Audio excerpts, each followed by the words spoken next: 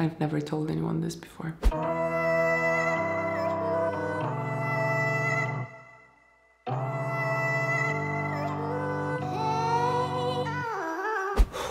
Shooting day today, I'm recording an amazing tattoo artist and I'm dying of impatience to have the tattoo done myself.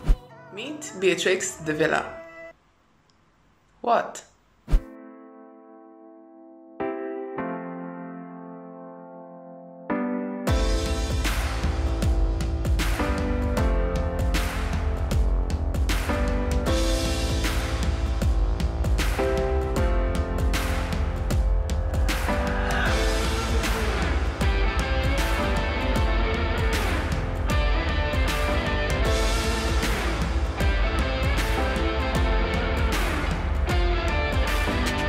Serious name envy over here. Like, how cool is the name DeVilla? Beatrix comes from a line of Italians, and around her studio you can see these valuable historical antiques from her great grandparents. Her Instagram logo, or the image she uses for it, is a skull, and a client printed a really cool skull that I'm seriously obsessed with. Today's tattoo was for David, an awesome bartender with a passion for coffee and tattoos. Beatrix did all his ink. What really made my day was her attention to detail, because David has some tattoos on his finger and she incorporated those tattoos in today's design. So basically the tattoo has a tattoo. Maybe I should give my tattoo a tattoo.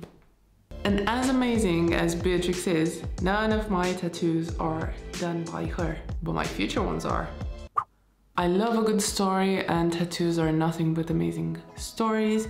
And talking about this, please tell me in the comment section what's the story or the meaning behind your designs. It's important for me to have a meaningful tattoo with hidden messages and symbols. There's a lot of brainstorming in this process, in choosing the design, in choosing the body part, and then finding the appropriate tattoo artist to match the style. I may have hyped you up a little bit, but I only have 2 tattoos for now, and they are unintentionally matching. For a person who's worn black for most of her life, my tattoos are watercolor. The Ballerina, 30th of June 2015. This is an actual photograph of a ballerina by the photographer Yuri Bogomaz, I hope I said that right, and shamefully, I do not know the name of the ballerina. I messaged him about the tattoo and sent him photos, and once I was in Moscow, I wanted to meet up with him, but unfortunately we didn't manage to. I know I'd like to be told if someone had a tattoo with one of my photos. The tattoo was made in a short trip I made to Romania after I graduated fashion photography, right before moving to London. The artist is Dorin, or Pinko, from Old Bastards Tattoo in Cluj. Funny enough, he's done the same tattoo not long before he did mine. His style of tattooing really matched my style of photographing, and he looked at details the same way I looked at the details in the photo. I am overexposed. The tattoo represents the freedom and vulnerability I felt in discovering myself creatively. From a humble family in Romania to studying fashion photography in the UK was quite the jump, and I had no idea what my photography was about until I've met my beautiful dancers.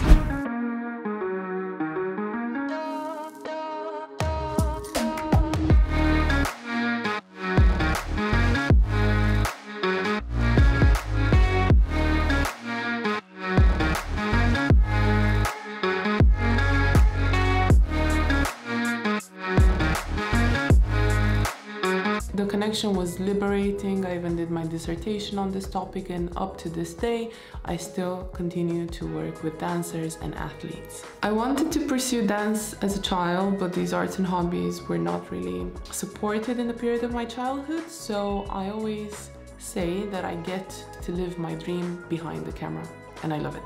As liberating and free the pose is, it's not easy. It's a lot of work made seem easy, and you can probably relate to that concept, can't you? The watercolor splashes were freestyle. Only request I had was that the bottom of the tattoo to be blue, because that is the water, that is Falmouth, and funny enough, the map kind of looks like the ballerina's point.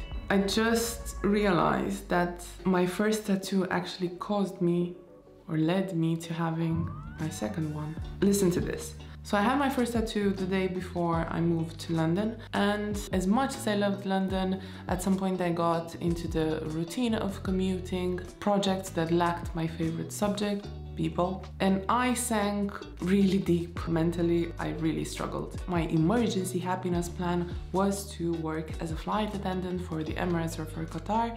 However, that became impossible because of my tattoo, and I was not the kind of person to miss out on a job opportunity because of my tattoos. That seems a bit absurd to me and is against my principles. Checking one of my friends' Facebook, a friend who used to travel like a lot, I realized that she's doing it at sea. I asked her about the tattoo policy on board cruise ships, and the moment she replied saying that it's less restrictive, I immediately applied without knowing I was going to and without telling anyone. So this is my second tattoo, and it is a story in itself. It's from the 1st of April 2019. A Romanian girl gets a tattoo of the British flagship Queen Mary II's funnel in Sydney, Australia, in a studio called Little Tokyo by an artist from South Korea, as we were preparing to depart to New Zealand. She's an incredible artist. I went with a design already made. Color choices and watercolor were freestyle, but I looked her up before and I knew that the execution would be impeccable.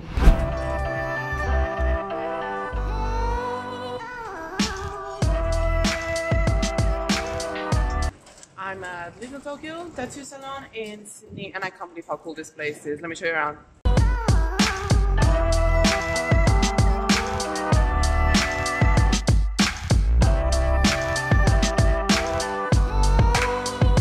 Look at this lift.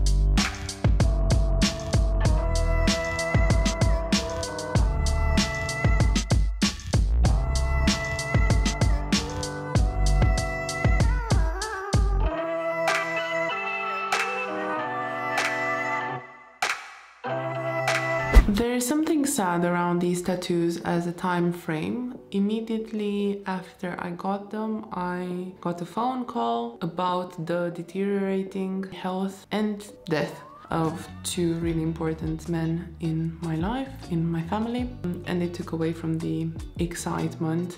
I've never told anyone this before. My future tattoos are a symbol of something I'm in the process of earning. So the next video you'll see on this topic will be a great personal achievement and milestone in my life. Thank you for being here.